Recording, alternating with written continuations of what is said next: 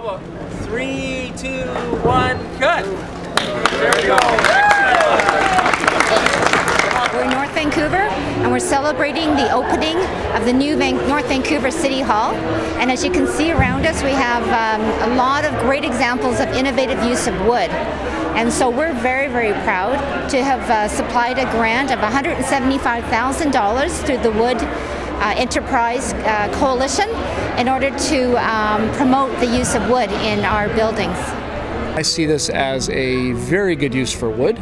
Wood is light and strong and is very applicable to these kind of structures. And so in the future, I see that more and more roof and floor and wall panels can be produced out of wood. They will serve as the structure and the architecture for the building. City Hall never had a big environment, a big space for gatherings, and you can see just today there's been over probably 1,000 people in this building, and it fits, and it's a wonderful thing.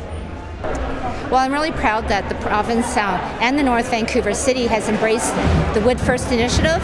We know that using wood is great for the environment, it's great for sustainability, and those are some of the values that we know that North Vancouver City and the province of BC shares.